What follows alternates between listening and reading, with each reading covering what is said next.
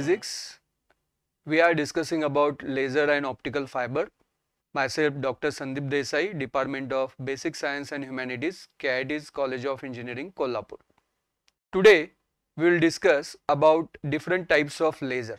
Lasers are classified based on various ways. One of the classification based on material used for the formation of laser, it is as follows. We have solid state lasers.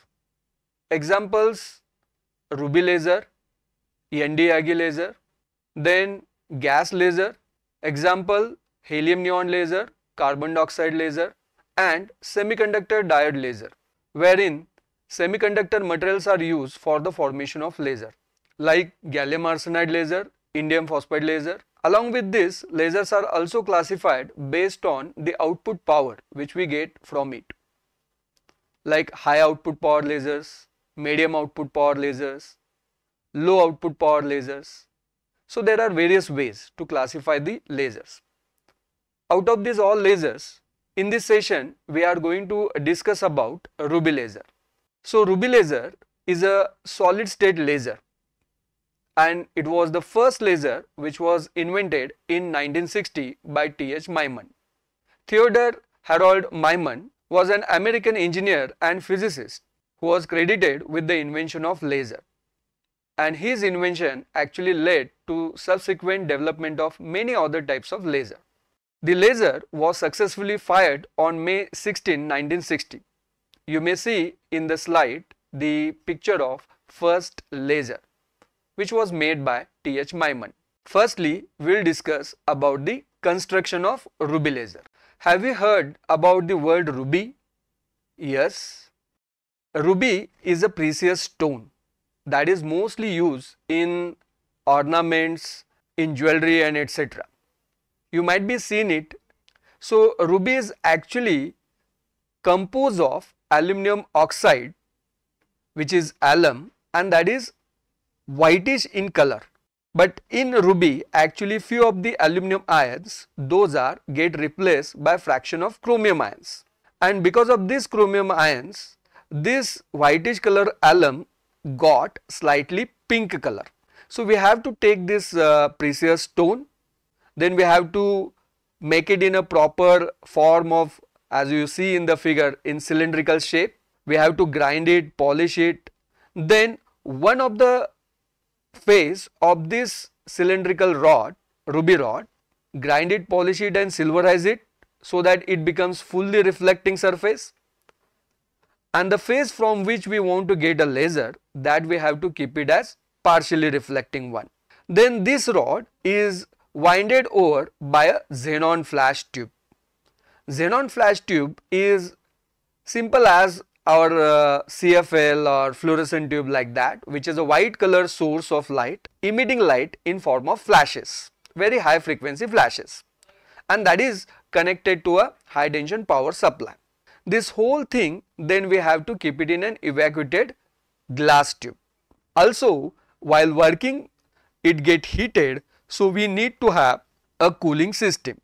After we put on the source on, we get a laser light from the partially reflecting wall of this ruby rod, which is having wavelength 694.3 nanometer. Now how actually we get this light?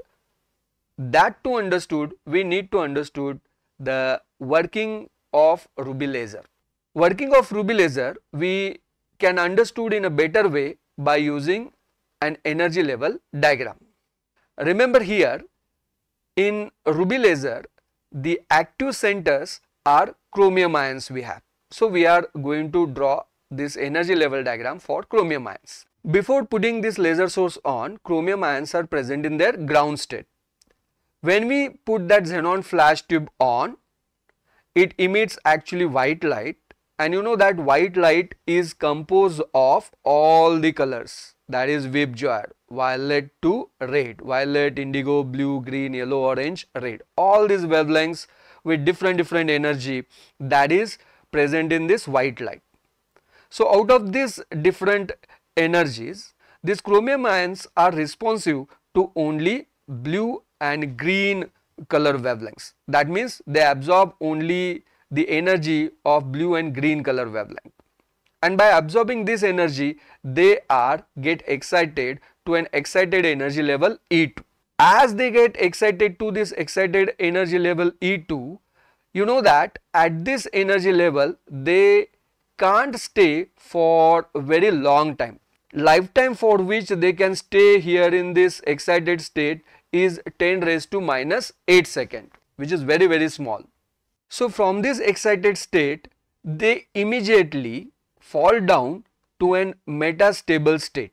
In this metastable state, they stay for 10 raised to minus 3 seconds. So actually the population inversion of chromium that takes place in this metastable state. The energy which is radiated here in this transition, generally you find it is in form of heat wave. So that we need a cooling system and all. Now after this what happens? If by a chance this chromium fall down to a ground state from E3 to E1 state, it emit a photon of energy h nu.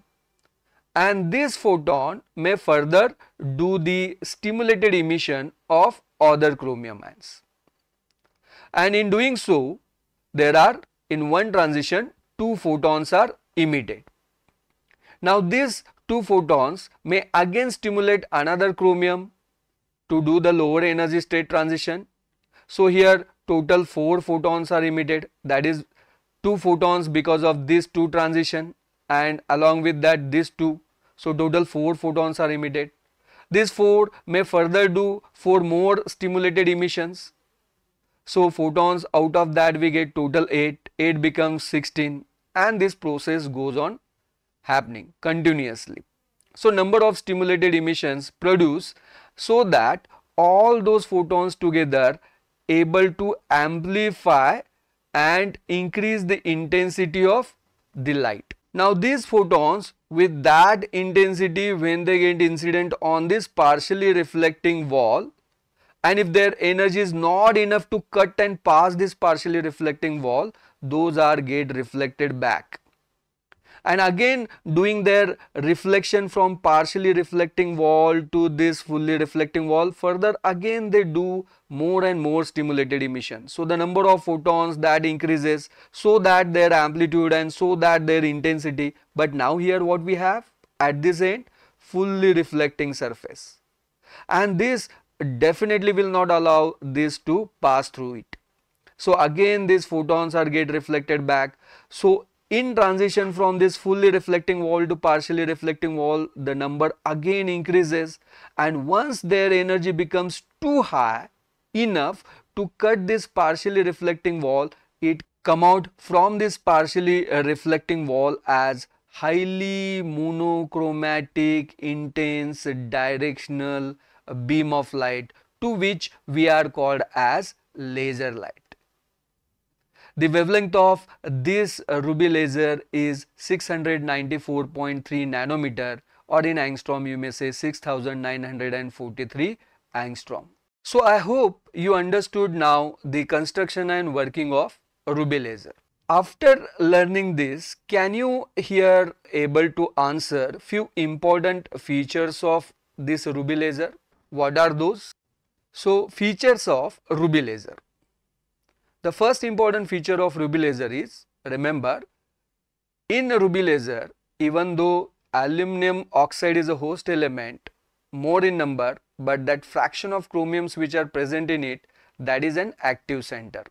Because of its excitation and de-excitation, we get the laser light. Second important feature of it is, it follows a 3-level pumping scheme, as you see in this working of ruby laser.